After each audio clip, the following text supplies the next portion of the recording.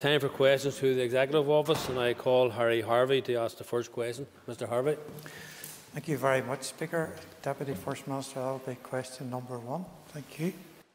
I can call you. The Department of Health has advised us that as of this morning, the Stop COVID app has been downloaded 495,745 times. Mr. Harvey, supplementary, please. Thank you very much, Speaker. Thank you, Deputy First Minister. Maybe you could tell me how we can increase the numbers of those downloading and engaging with the app. Thank you. I think that it would be really helpful if all of us in our good office use every opportunity to promote the use of the app. I think it's testimony to the public and their desire to do their part that so many people have downloaded the app. I also welcome the fact that younger people, there's an app that's now been designed specifically, if I could say that word, for younger people, and that will obviously see an increase as well, I think, in terms of the number of people that are using it. I think that the version, as I said, that's been developed for 11 to 17-year-olds will really help reach more people, and we're asking our schools and our FE colleges and others to also promote this. But I just think that ourselves, just repeating the message to download the app is one of the key ways in which we'll increase the numbers of people using it. I call Pat Sheehan. I wonder, could the Minister tell us what supports have been provided for those who are required to self-isolate? Thank the member for his question, and I think that the self-isolation is crucial. It's a crucial part of the strategy to stop the transmission of COVID in our community. So it's really important that people are financially supported to self-isolate whenever it's required. Back in March, the Communities Minister, Deirdre Hargate, introduced enhancements to the discretionary support scheme to further support people affected by the pandemic. And that includes a non-repayable COVID-19 living expenses grant to assist with the short-term living expenses where a person or any member of their immediate family is diagnosed with COVID-19 or who is advised to self-isolate. Regardless of circumstances, a discretionary support COVID-19 living expenses grant award will include a specific amount for any children in the household and can be made for periods of more than 14 days. This means that it's possible for individual awards to exceed £500, making this more supportive intervention than anywhere else, and it also will support those of lowest paid workers. I remain committed to working with all executive ministers to support those required to self-isolate and to those individuals and families who need support during these most challenging of times. I call Colin McGrath. The Deputy First Minister may be aware that we were told in the Health Committee recently that there is an update due to the app which may reduce the amount of time that people actually have to self-isolate because the app works back the way 14 days. So there is an opportunity to reduce that window that a person may have to actually self-isolate. Does the Deputy First Minister know when that update might be made available? Well, I wasn't aware just of that conversation on the Health Committee, but I certainly can seek to ask the Department of Health of that information. We're told that there's advances made all the time when it comes to the app, whenever it comes to, I know there's some work going on in terms of the period of self-isolation, but we're yet to see the evidence around that, but no doubt we'll get that over the course of time, but I'll pass on the comments to the Department of Health. I call Jim Allister. Some might think there's a need now for a track and trace system for COVID small business grants, following the scandalous retention of such vital money by the Deputy First Minister's party until they were flushed out by Stephen Nolan. Why should the public not conclude that if Stephen Nolan hadn't caught Sinn Féin out, there never was an intention to pay back this money? I don't think, Can Corlia, that the question is relevant to the question that's been asked. However, I will say that what I said last week and publicly, and I'm very happy to say it again in this House today, what happened was wrong and was totally unacceptable. And as soon as the party leadership became aware of what had happened, we moved swiftly to deal with the issue. Next question, I call Trevor Lunn. Question number 2, Minister. Victims and survivors of historical institutional abuse have endured unimaginable pain and suffering at the hands of those who should have protected them. And we're absolutely committed to making sure they get the acknowledgement and also the redress that they deserve to help them to move forward and to rebuild their lives. The Interim Advocate has been working with victims and survivors groups to advise on an official apology. He has also looked at the experiences of other jurisdictions to help inform this advice. We've just received his report on the 16th of October and took the opportunity to discuss it with him on the 20th of October.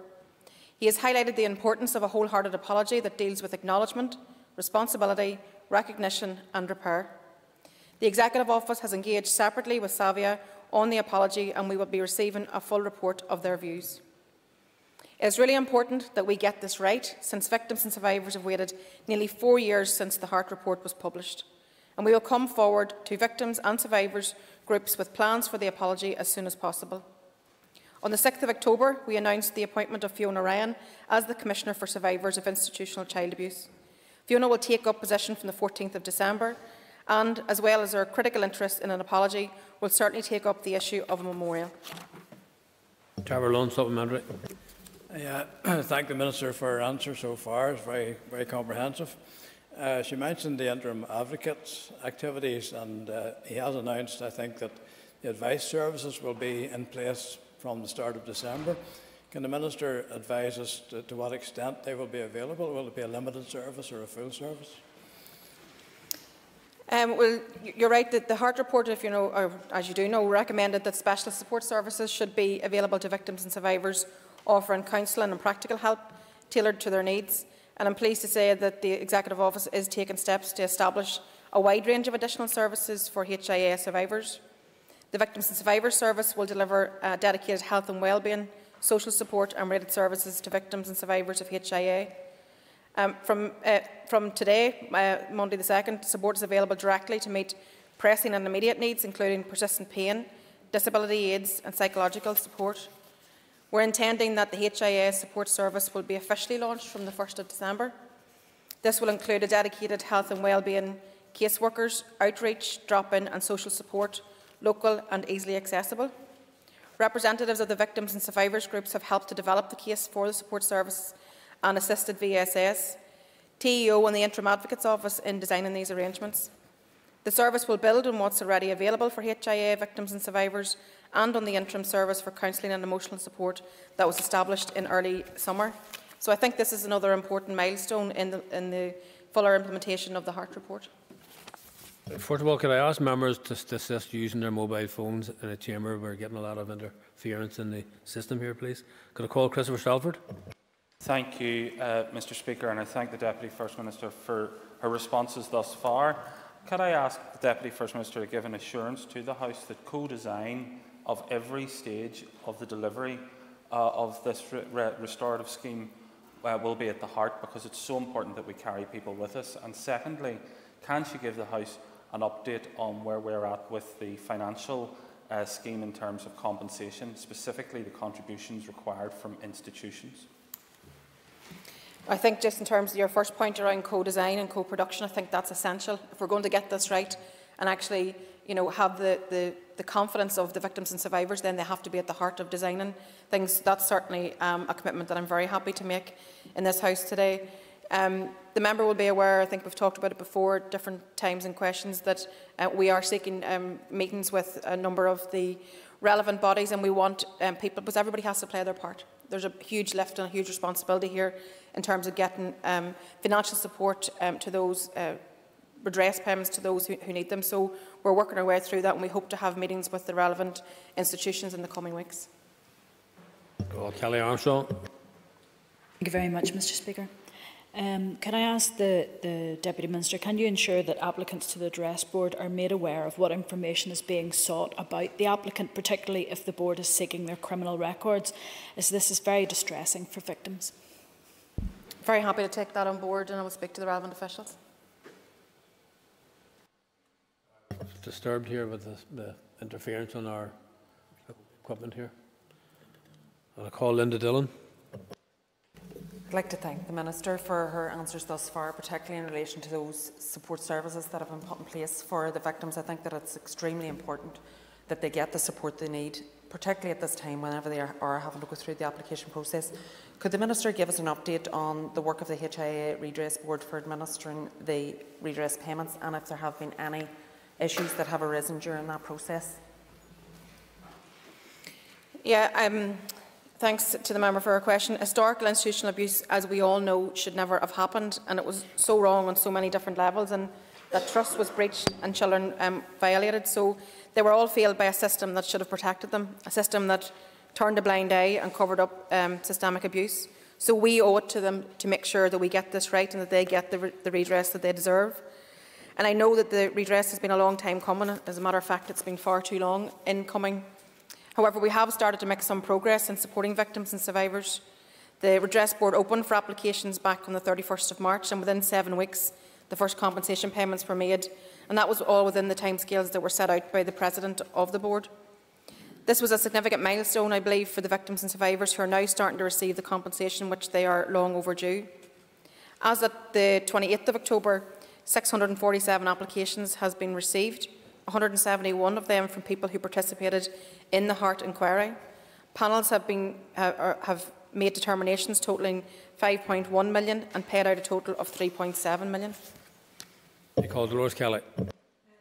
Mr Speaker, I just wonder if the Deputy First Minister be able to give us an update on the recruitment of Victims Commissioner, given that we are concerned about how many people are hurting in society, both from institutional abuse and from the conflict. Yeah, I was happy to make a statement to that effect to the House only a short number of weeks ago, and we're delighted that Fiona is going to come on board, and I think that will be a new beginning in terms of the work with the victims and survivors and building on all the recommendations in the Hart report, the apology, the memorial, all the things that we've committed to. So she's due to take post on the 13th of December, and we look forward to that post. Before I call the next question, I should advise members that oral questions 4 and 12 have been withdrawn, and topical questions 2 and 6 are also withdrawn. And I call Doug Beattie. Speaker, question 3, please.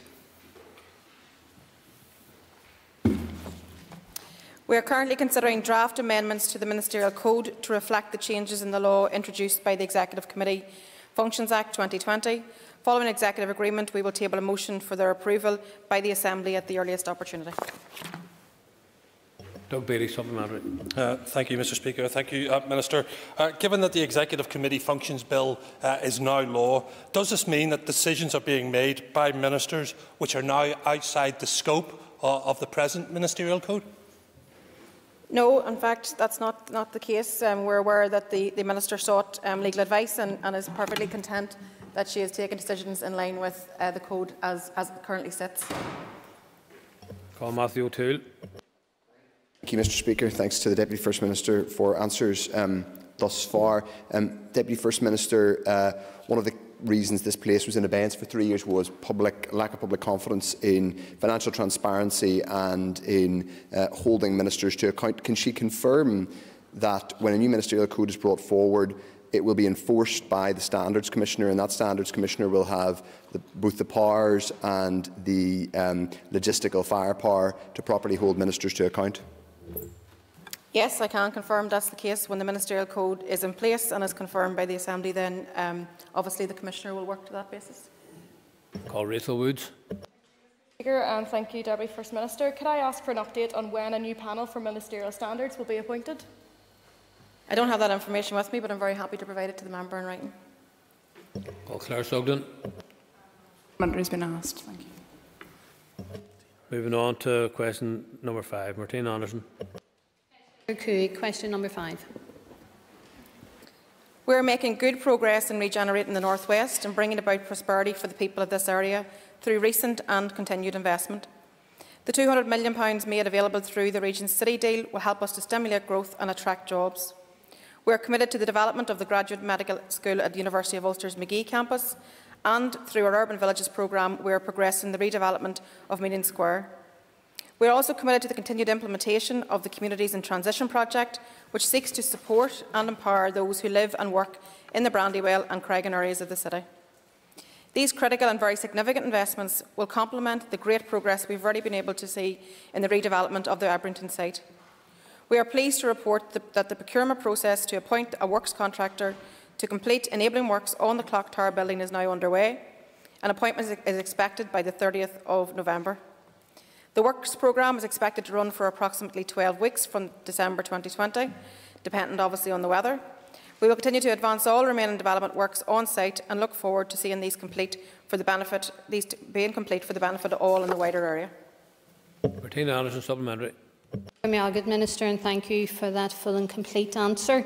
Passersby in Derry would have seen the new construction taking place in Ebrington around the Grade A office accommodation. Could the Minister provide an update on the second building that is being proposed for Grade A office accommodation in Ebrington, please? Thanks to the member for her question. So, in terms of the Grade A developer Hearn Property Limited, they received planning approval in September 2019, and works to construct the building commenced in December 2019. And whilst temporarily delayed due to the lockdown, works recommenced in July 2020. Construction works are expected to be complete by March 2022, and when complete, we anticipate that this project will bring significant benefits to the city and to the region, and will be a key catalyst for this site. Call Gary Middleton. Mr Speaker, and can I thank the Deputy First Minister for her answer so far. On the issue of the Grade A office accommodation at Ebrington, does the Minister have any information in terms of whether the investors are still keen to put jobs in the site, given the current COVID environment? Well, we have no information to say the contrary, so we would continue to work with them to make sure that this is progressed. I mean, the Grade A office accommodation itself is the construction which is commenced is going to provide like 50,000 square feet of office accommodation. I mean, that's huge, and then it can accommodate between 400 and 450 people. So I think that we'll continue to work with the contractors to make sure that this work does continue and is delivered upon and brings the benefits that we know it will bring. Nicole Mark Durgan. I've got to and thank the Deputy First Minister for her answers thus far. Well, it is great to see advancement on Ebrington that has been long overdue. Has the Executive Office heard any concerns from the business community in Derry that while it's great that there will be business and office accommodation on Ebrington, that it's not going to create new jobs per se, but it runs a risk of displacing jobs within the city and across the district? No, we haven't had any concerns in terms of that, but I think that obviously the current COVID restrictions make it difficult for ministers to get out and about and get engaging with people. But I certainly have spoken to numerous business people in the city, and I've committed to making a visit at some stage in the near future. I think where we can talk out all those issues. I remind members to desist using their mobile phones. There's a lot of disturbance on the computer system here, so we're not just appealing members to do that. William Humphreys. With your permission, Mr Speaker, I'll answer questions 6 and 14 together. I share Mr Humphreys' desire for a Christmas period that will bring relief to the retail sector whilst remaining safe for shoppers and those who work in the sector. We can all play a part in encouraging that in the coming weeks. The High Streets Task Force will look beyond that immediate challenge. It is clear that our town and our city centres face a range of economic and social challenges. Whilst the COVID-19 pandemic has undoubtedly exacerbated the situation, many of the challenges are long-standing, stemming from the financial crisis of 2009, prolonged underinvestment in infrastructure and changing patterns of consumer behaviour. This calls for a strategic, sustained response, with departments and local government working in partnership to deliver a vision for sustainable town and city centres as thriving hubs for the retail services, hospitality and residential sectors. I recognise that stakeholders are frustrated that the task force is not in place already, and I too share that frustration. However, these challenges call for a sustained transformation, not a quick fix, and that needs thorough preparation and planning. We have asked for what work can be accelerated, with detailed proposals to be brought to the Executive later this month, and the task force established shortly afterwards. William Humphrey, supplementary. Thank you very much, and I thank the Minister for her answer so far. Recently I met with the Lord Mayor, Chief Executive of Belfast City Council, and with Michael Stewart, the President of the Belfast Chamber of Commerce. Over the last 2 to 3 years, Belfast had a dreadful time in terms of retail in the marketplace, given the bank buildings fire and, of course, this year COVID. The city retailers are struggling, and they continue to struggle. They need help and support. The joint upness that the Minister referred to in answer is absolutely urgent. Can I ask the Minister to ensure that that joint upness will be put in place as soon as possible? And can I ask that also consideration is given to support high street traders, particularly in the city that I represent in this place, in the run-up to Christmas, which is so vital to our city centre economy? I was in city centre on Saturday morning, And quite honestly, the footfall was very, very poor, and traders are very concerned, and I have met them and have heard it directly from them at first hand. Yes, I mean, I think what's key to this work is going to be the joined-up nature of it. None of us can afford to work in silos, so we need to work with both the industry, with local government, bringing together all the stakeholders and then bringing forward a plan. And what we intend to see is that there should be short-term, medium-term and longer-term goals for us to reach to support the sector. We've said that there isn't a quick fix here, and we believe that this is a complex picture and you're trying to fix something that's been a long time developing. So we are absolutely wedded to a joined-up approach, and as I said, there will be a number of proposals come forward to the Executive before the end of the month. I call Karen Mullen. Thank the Minister for her answers so far. Does the Minister believe that the High Street Task Force has a role in COVID-19 management and recovery? I think that, and that further builds on the previous question. It's the challenges that we see that are being faced by our towns and our cities are not amenable to a quick fix, and the decline of the high street has been something that is not new. It's began long before COVID-19. So what we now need to see is action and delivery to stem the decline, make them more sustainable and plan for recovery. We need to protect our high street, our small retailers, family-owned businesses who are all at the heart of our communities. These are the most challenging of times for everybody, and we need to be innovative, and we need to look at how we can bring life back into our towns and cities, how they can be a space in which to live, to work and to enjoy our leisure time. And we need to work collaboratively, as I said, with all sectors, and our officials are currently engaged with all the stakeholders in putting together preparations for the High Street Task Force and bringing that forward to the Executive very, very soon. Call Mike Nesbitt. Mr. Speaker, if the Deputy First Minister agrees with the Chief Medical Officer that the hour number cannot be controlled with schools and hospitality open at the same time, what more does she think her colleagues in finance and the economy can do to help the 65,000 who work in the hospitality sector? There's no doubt these are the most challenging of times for everybody, but not least for the sectors that have been really badly hit. We're now in just over 2 weeks into our 4-week period of intervention. We know that our objective throughout this period is to get the hour rate down. Certainly the work that we're doing now as an Executive, collectively, all ministers obviously have a role to play in this.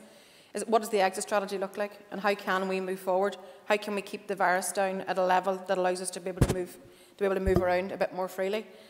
So we intend to publish work around an exit strategy over the coming days, and we'll communicate that to the public. But this is really, really trying times, and that's why whenever we moved to intervene and bring forward these measures, we knew we couldn't do it without financial support.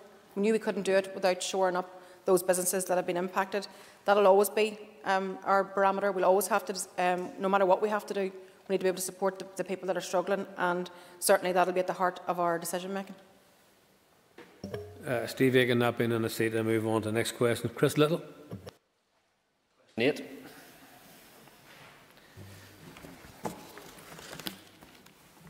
With your permission, Mr. Speaker, I'll ask Junior Minister Kearney to answer both questions 8 and 10 together.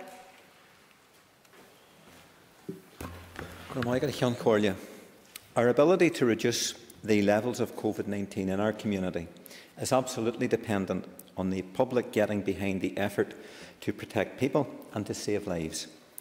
Our communication strategy focuses on the steps we should all be taking to stop COVID-19 from spreading and the very serious consequences of non-compliance.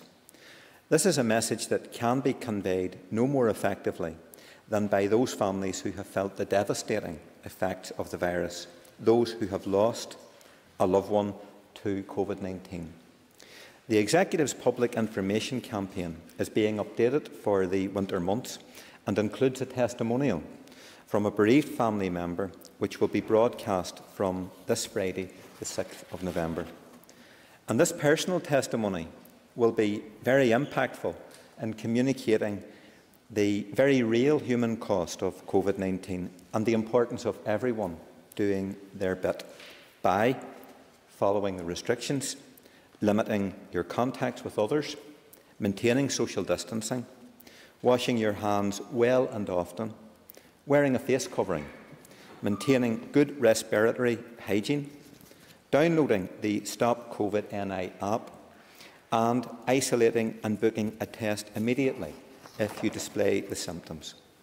The Compliance Communications Group, which includes representation from departments as well as local government and the PSNI, are working together to ensure that a joined-up approach is taken which will maximise the effectiveness of that messaging through all channels. Chris Little, supplementary. Thank you, Mr. Speaker. I thank the Junior Minister for his response. Clear and imaginative communications are obviously vital to encourage behavioural change and protect life and livelihood from COVID-19. Can I ask, has the Northern Ireland Executive employed behavioural change experts and/or considered employing local artists and high-profile people in Northern Ireland to help us with this important messaging? I thank the member for his questions. An integral part of the work which is being carried out within the Department of Health and by the Chief Scientific Advisor and his staff is to take account of behavioural attitudes, behavioural change, to assess the effect of the restrictions which we have introduced in terms of how that actually obtains greater buy-in from the public, as well as what may actually be off-putting or neuralgic towards impacting on human behaviour in a positive way. So I think we should work on the basis that that informs our approach, that informs our analysis. In relation to the need for more innovative and animated ways of communicating, particularly with our young people, that has been a recurring theme of discussion within the Executive. I think the point is very well made, particularly when we look at the nature of how the demographics have changed in relation to the increasing chains of transmission, that being within a younger demographic, that it is very important that our messaging is very targeted and very impactful.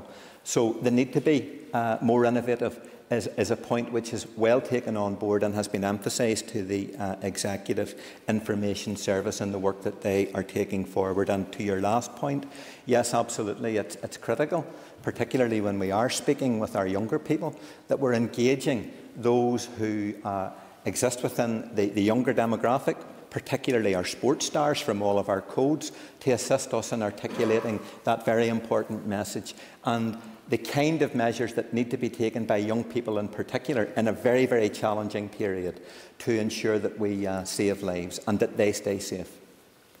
Colm Gillarney. Can the Minister update us on the work undertaken by the Executive to strengthen the messaging on enforcement and compliance to combat COVID-19? Well,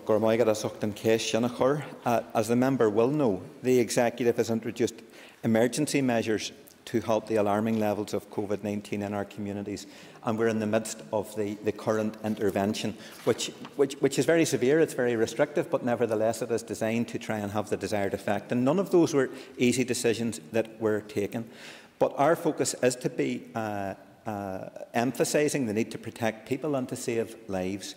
And the key to that, as the member will know, is breaking person-to-person contact. In other words, that we break the chains of transmission. And we are trying to get a balance between the introduction of restrictions when they're needed to flatten the curve of the infection, mitigating those as best we can, but also in turn, as has been discussed during question time, the need to protect our businesses. And the steps that we are taking and have taken are informed by the most up-to-date analysis and advice which we have received. Our preference is to work with every member of our community so that we protect ourselves and each other. But where the level of compliance falls short of what's required, then the regulations, of course, will need to be enforced. And the Strategic Compliance Group, chaired by myself and the other Junior Minister, is working very closely with all our partners on a range of issues around compliance and enforcement and communication. And I want to specifically thank our colleagues in local government and the PSNI for the very central role that they have been playing along with the Executive Office in the course of recent weeks. It's a very solid foundation for how we move beyond this period and into the recovery period. I also want to highlight the very important work that has been carried out in my own constituency, particularly by Antrim and Newton Abbey Council, whom I think have led the way in setting a template for how other local government organisations can follow suit in terms of this work within the community. We are also working to ensure public messages on the issue are heard and understood, and to that extent we've engaged with a wide range of other sectoral interests, including faith groups. But our most important partner in all of this is the community, and we must understand that the human cost of not adhering to the public health restrictions is very, very severe. So we all need to be responsible, to take responsibility for our actions and our behaviour. And that ends the period for a list of questions. We will now move on to 15 minutes of topical questions, and I call Ms Rosemary Barton. Thank you, Mr Speaker. Deputy First Minister, I would like to ask the reasons for the failure to appoint a new head of the Civil Service. Can I thank the member for her question, and can I say that we had a competition. We weren't successful in appointing someone, but we do, as we outlined in our statement to the House on the 26th of September, that we are working to put in place arrangements to fill the Hawks position on an interim basis, and we hope to be able to say something positive about that over the course of the next number of days. But until that is all finalised, we will say no more than that, other than to say that we will come back to this House to give the information here first. Rosemary Barton, supplementary. Thank you. Minister, thank you for your answer. Has anybody declined an approach to be temporary head of the Civil Service? I'm not going to get into HR issues, but we work through our HR department, and everything's done according to the rules and regulations as laid out. But as I say, we hope to be able to say that we're very glad, actually, for the work of a number of senior civil servants who've helped us through this period. Derek Baker, for example, who stepped up to assist us in the executive. You know, you have the key issues of the day, whether it's COVID in the health department or whether it's Brexit, where we also again have senior civil servants helping us out. So we're grateful for that work, but we want to be able to, we hope to be able to make a very positive announcement about an interim over the course of the days ahead. And I call Melissa McHugh. Margaret Concorla. Would the Minister agree that the COVID recovery plan should promote equality, fairness and inclusion? Thanks for the question. As Joint Head of Government, I can certainly say that I'm committed to leading a power-sharing government that is defined by equality, fairness and inclusion. So in terms of planning for recovery and going forward, we want to ensure this is a good place to live for each and every person who calls it home. We want to work with all groups to deliver a society with social justice, workers' rights and equality at its core. I'm also aware, however, of the disproportionate impact of the virus on those in our black and minority ethnic communities, on women, the impact on our children and young people in relation to education, the mental health impact of the restrictions that we've had to put in place, as well as the loss of employment, particularly for those who are already experiencing poverty. Our recovery must provide for those in greatest need and for those that have suffered the greatest impact. Melissa McHugh, supplementary. Minister, would you also agree with me too that in addressing holiday hunger, that must be core to any future COVID recovery plan? Yeah, I can say, without a doubt, this is a very stressful and difficult time for many people across our community, especially where people have found a sudden change of their circumstance, or whether that's through losing their jobs or reduction in income because of maybe hours being reduced. COVID-19 has exacerbated this issue for so many people and so many families without access to financial resource. So support for those families is vital, and for all those that are struggling, we need to be able to support them. And holiday hunger, as you've raised, is an issue that indeed I and indeed the Executive as a whole take very seriously, and we're determined that the Executive will work to address this issue by working to ensure that our children are afforded the best possible opportunities to help them to succeed. I call Sinead Ennis. With ministers committed to delivering a victims' pension scheme, can the Minister confirm that the Executive Office will make a bid for financial resource for the scheme as part of the Budget 2021 to 2024 information gathering exercise? Yeah, thanks to the member, and I can confirm that we're determined to deliver a victims' payment scheme based on need. And as part of the Budget 21-24 information gathering exercise, TEU has made a bid for finances. 21-22 year, 28.72 million, 22-23 year, 64.29 million, and 23-24, 72.8 million. The provision of these finances and financial certainty for the scheme is now key to making the scheme progress. Supplementary. Thank you, and I thank the Minister for her answer.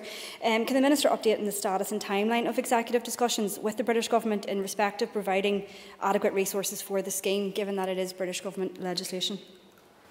Well, the First Minister, the Finance Minister, the Justice Ministers and I met on the 22nd of September in relation to the funding for the scheme, and we agreed to make an urgent request for a meeting with the British Secretary of State, Brandon Lewis, to discuss this issue further. In a letter dated the 26th of October to the First Minister and myself, Brandon Lewis set out the British Government's position that the cost of the scheme should be met from within the block grant. To date, he hasn't scheduled a meeting. This is not tenable, nor is it a sustainable position. We will certainly continue to raise the issue of finances and financial certainty, as I did with the British Prime Minister, until this matter is satisfactorily addressed. Linda Dillon.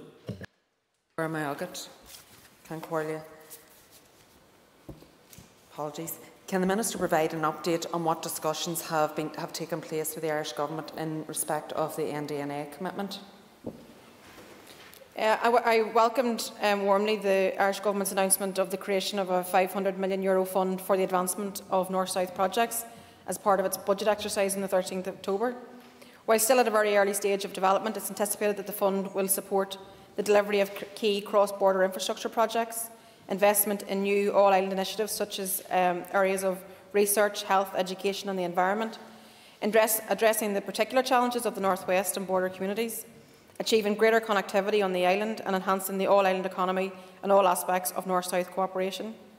The creation of this fund is a much-needed and welcomed investment which will hopefully deliver practical benefits for all of our people, providing the basis for all-island cooperation.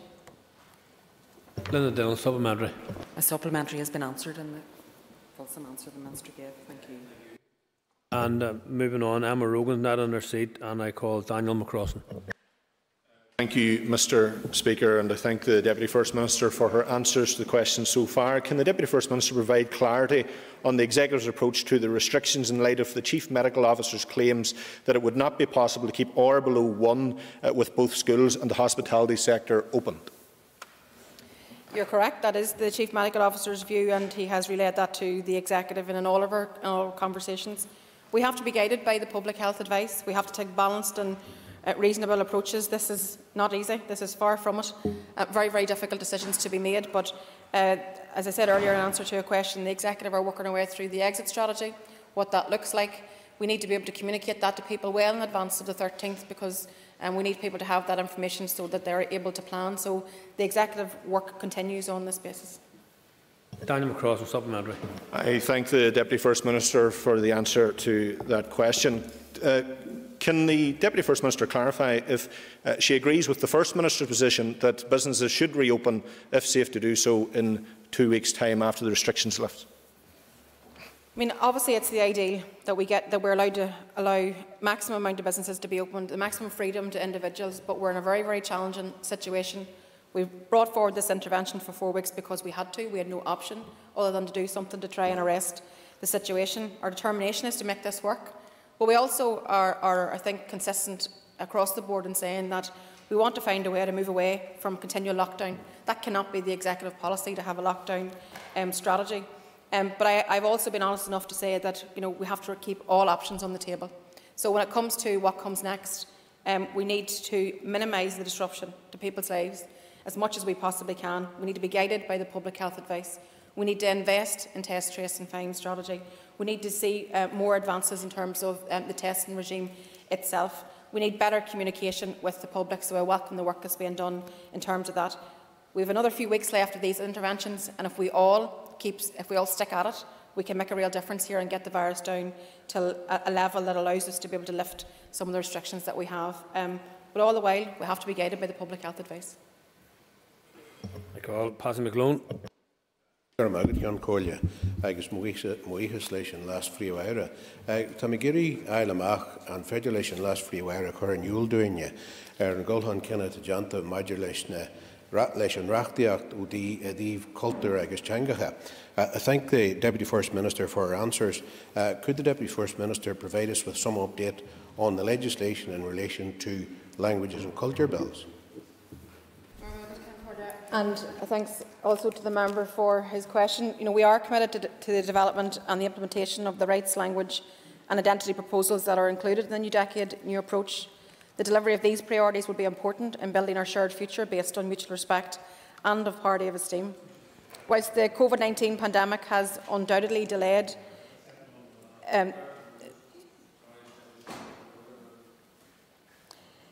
it's very difficult to hear, can't call you when people are speaking.